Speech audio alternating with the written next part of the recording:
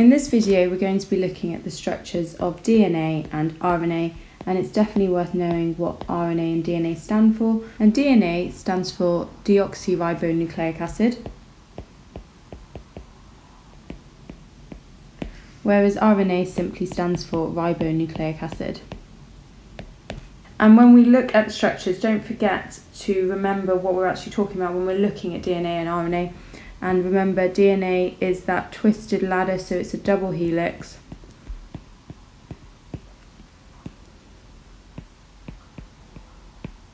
Which is found within the nucleus of the cell. Whereas when we're looking at RNA, we're looking at protein synthesis.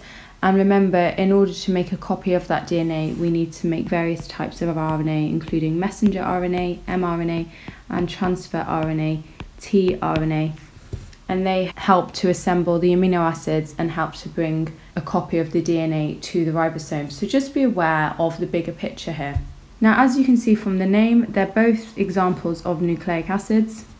And they're macromolecules, which means that they're large molecules, and they're also polymers because they're made up of many small similar molecules joined together to form a large chain. So let's make a note of that now.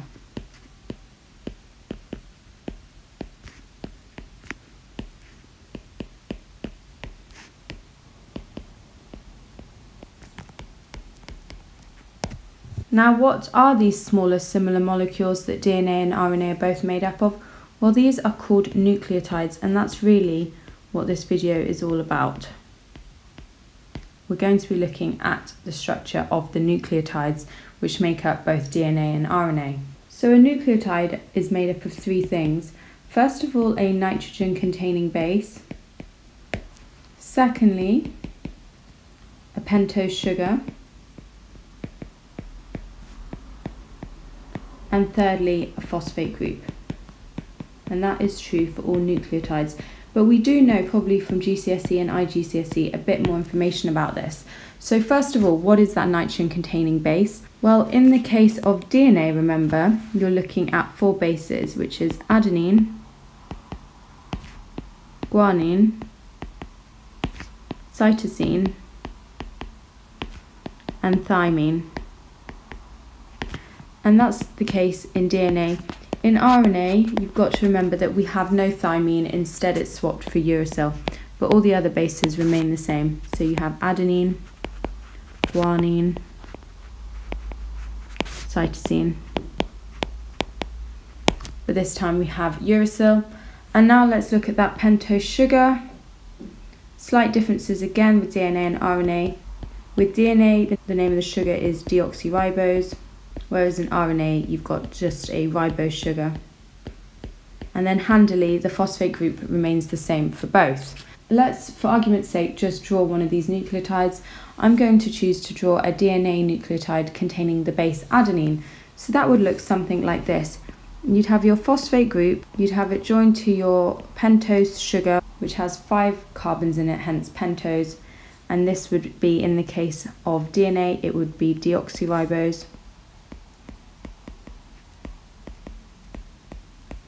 And then lastly, that's connected to the nitrogen-containing base, which, as I've already said, in this case we're going to pick adenine.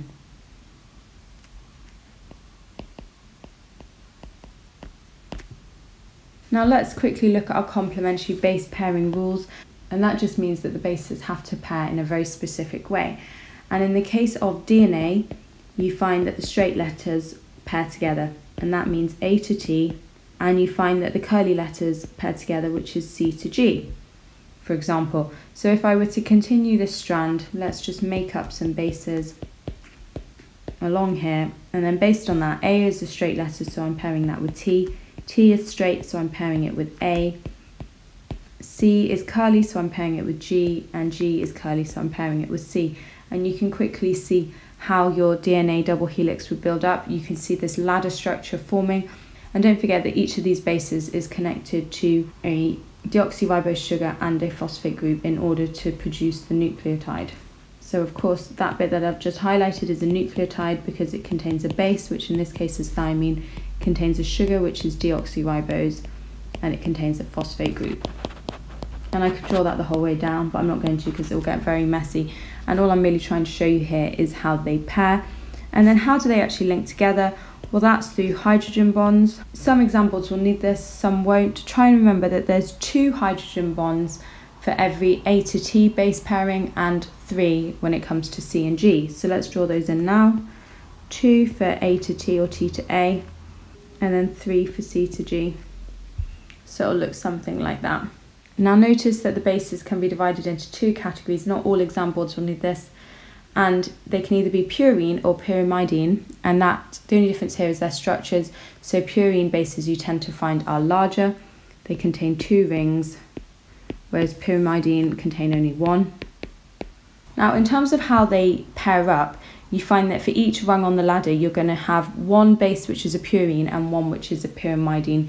You can't have 2 purines and 2 pyrimidines on the same rung, and that's because it would alter the width of the DNA ladder. So let's work out what the pyrimidines are, and luckily it's the bases that contain Y. So we're looking here at cytosine and thymine, and then by definition, because uracil takes the place of thymine in RNA, uracil is therefore a pyrimidine. And therefore, what does cytosine pair up with? Well, we know this, the curly letters pair up, so we know guanine is therefore purine, and we know that thymine pairs up with adenine, as does uracil. So that's why adenine is a purine. So remember that guanine and adenine are both larger structures compared with cytosine, thymine and uracil.